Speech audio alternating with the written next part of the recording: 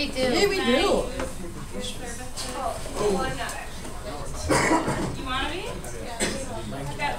Make sure everyone gets one of those. Sit down. Everyone. Can you make sure everyone gets 2 of these? And while they're passing those out, can anybody, can you guys raise your hand if you've seen the movie The Titanic? All right, well, I haven't. So can somebody tell me what happened? I want to know the whole thing. I don't want to spend 3 hours watching the movie. I just want to know what happened.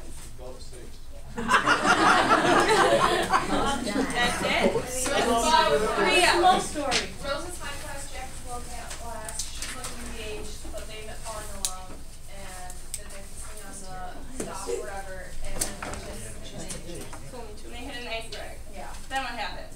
And Then the movie ends. The book sinks. Jack dies. Jack dies. There's only room on the floating device for one more Which because there weren't enough light bulbs on the boat. No, but they could switch spots. Okay.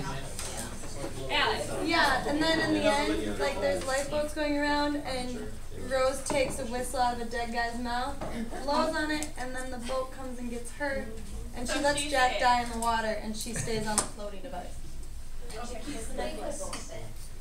Okay, yes, Joe? I'd like to say that in many ways that movie is very historically inaccurate. Okay, good to know. We do know that that movie is fiction, but it's based on real events. However, how come in all of your summaries nobody told me what color the boat was? Why didn't you? What? It doesn't matter? No. Alright, so you chose what was important information and you gave it to me in a short version, so I didn't have to spend 3 whole hours, right? Like when you go home and you tell your parents or you tell your roommates or your husbands and your wives or whoever how your day was, do you go through all 8 hours of your day? I do. You do. You spend 8 hours every night telling them every detail of what you did. She's real committed. Yeah? That's impressive. Alright.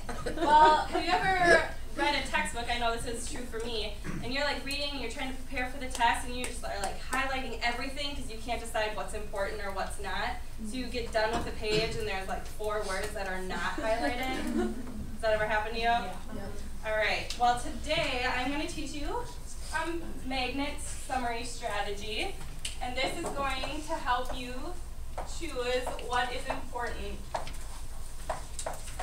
in writing so that you can summarize it short, concise, and have all the correct information.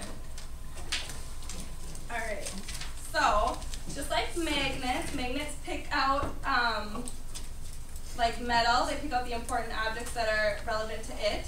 Like if you have a bunch of paper down here, it's only going to pick up the paper clips, not just all the paper. And so when you're reading, you want to pick out the important tidbits. So we're going to do that by using magnet words. So it's just one word in the like a whole paragraph or a whole section. You're just going to choose one word that you think is important, and then you're going to back it up with supporting details. So things that are important but not necessarily as important as the main concept. To do that, I'm going to read the first paragraph aloud. Can everyone see that, or should I zoom in? Zoom. Yeah.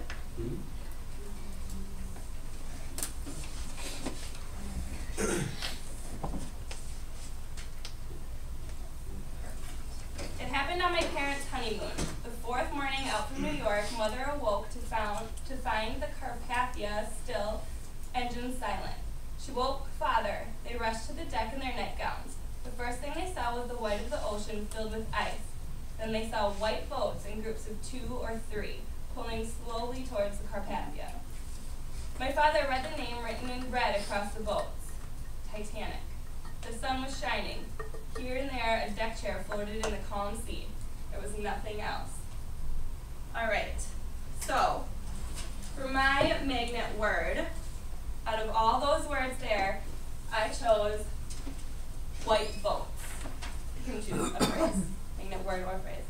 I chose that because I felt that those were that was an important aspect of the first paragraph. And all other details that I found would be supported supporting why white boats was important. For instance, I chose that this paragraph, so the white boats are seen on the couple's honeymoon, they have Titanic on them, and they have stopped the Carpathia from moving. All right? And I think those are very important elements to that first paragraph. So, in your groups, in your tables, I want you to read the second paragraph, choose a magnet word and your supporting words. You have as many supporting words as you want.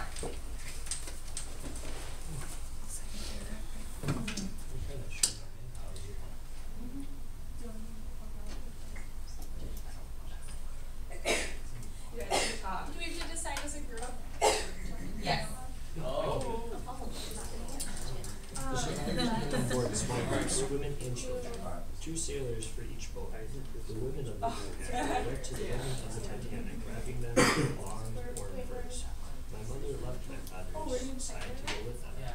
The women were found on their knees in the deck, praying to women and children. I think I would say the Titanic. If he had been Wrap a lot of other words around that, like. You guys are all writing on your own note cards, but you're working together. Wait, what?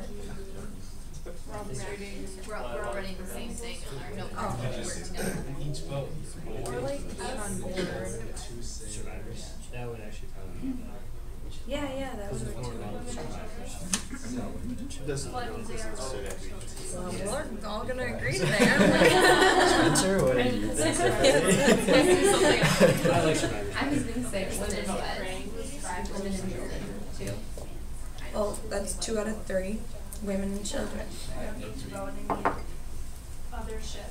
Thanks.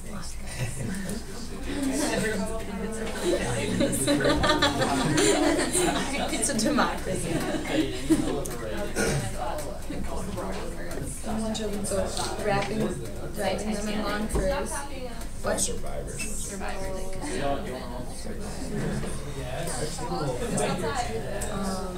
Wrapping them in Wrapping. in long warm furs.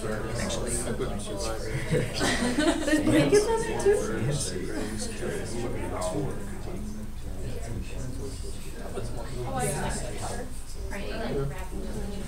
This is Terry. Yes. Do you have a question? Okay. Is that what he said? Yes. Words Words that are supporting why you think this is the most important aspect of this. Words that can Small groups.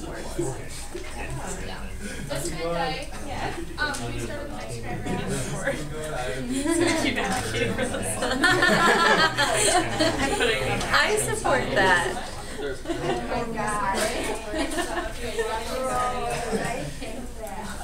Diversity. There's no such thing as You guys got your words? Tonight, if you want to get a jump start on that while the other kids are finishing their paragraph, you can go for it. Let's do paragraph 3. Oh, yeah.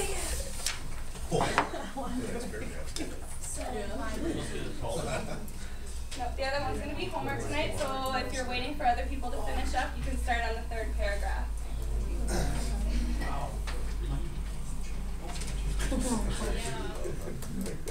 Like, what's the use? I think we might overrule you on any of these jobs. Alright, I'm hearing that most of you are done right now with the 2nd paragraph. So I'm going to give you the 2nd part to this magnet summary strategy. So on this side, you wrote your magnet word and then supporting words around it, supporting ideas and concepts. Now you're going to take these words and these concepts, all of them on the front page, and you're going to write a summary sentence that summarizes that whole first paragraph. For instance, mine says, on a honeymoon trip, a couple awakes to find their boat. The Carpathia has stopped because it saw white boats from the Titanic coming towards it. So I used all these different phrases and all these different words to create one sentence that summarized the entire paragraph. So you guys can do that right now for your 2nd paragraph. Maybe we should have Okay. Just together. Yeah. I was Basic idea is For small groups. Do you guys have Titanic on yours? No. Okay. You can add other words, but you just have to include the important aspects. But remember, this is a summary, so you want to keep it short. Small groups of women and children. Small groups of women and children who survived the Titanic. Yeah. Although that's not really Ooh, Ready of Survivors? Yeah. Yeah.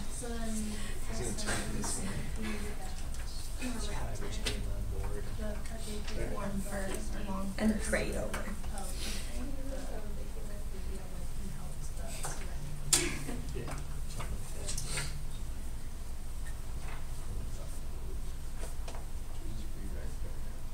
No, that's not a summary.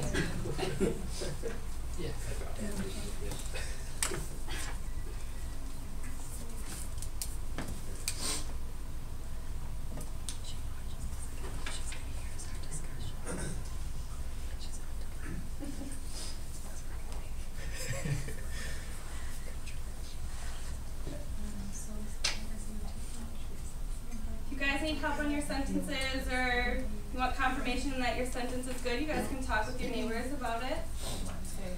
That's it. I feel like you did a good job. I was confirmed about it. The survivors of the Titanic, mostly women and children, were pulled out of the icy water. They boarded the ship and began to hold each other and pray. Steve, what was that weird? It's the summer, and each other while crying. Semicolon. One sentence.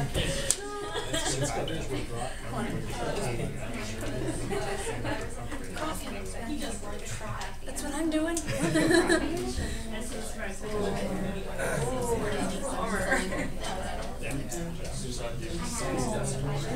There's tea. Alright,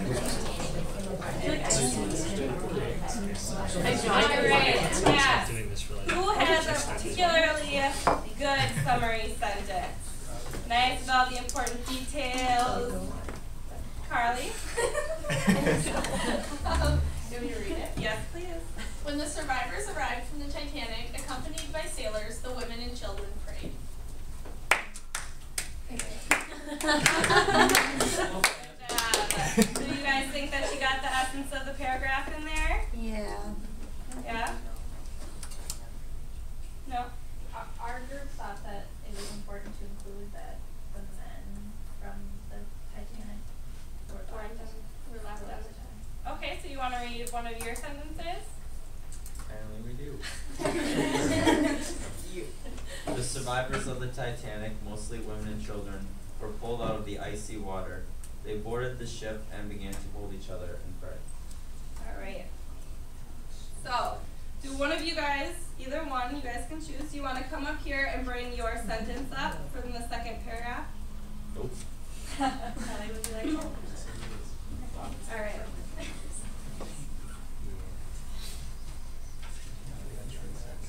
So, these are our summaries of the first two paragraphs. I want you guys to, does somebody want to read this out loud? Kristen? On a honeymoon trip, a couple wakes to find their boat, the Carpathia, has stopped because it saw lifeboats from the Titanic coming towards the Carpathia.